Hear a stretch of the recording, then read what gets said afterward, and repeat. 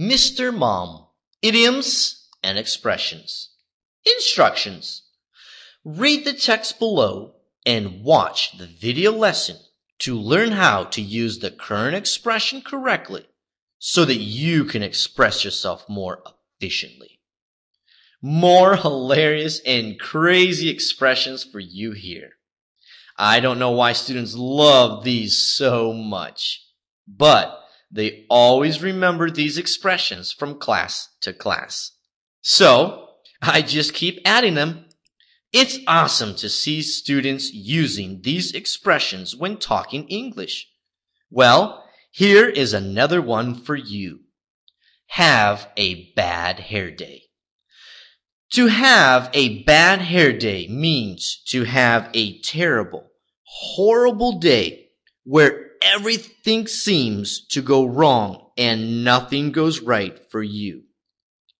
Have you ever had one of those days where your hair just won't seem to lay down straight no matter how much you comb it? Usually, it happens on days when you wake up late. So you gotta rush off to work. So you don't even have time to deal with your hair. And then everything else in your day just seems to go from bad to worse. By the end of the day, you are feeling horrible and exhausted. You just can't wait to fall asleep and start all over again.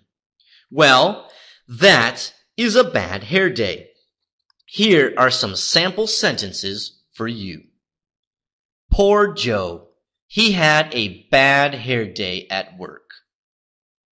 I woke up on the wrong side of the bed and had a really bad hair day. What's your problem? You have a bad hair day? It seems like they are always having a bad hair day.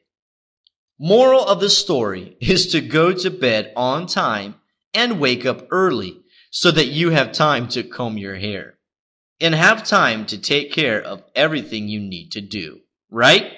Enjoy the lesson.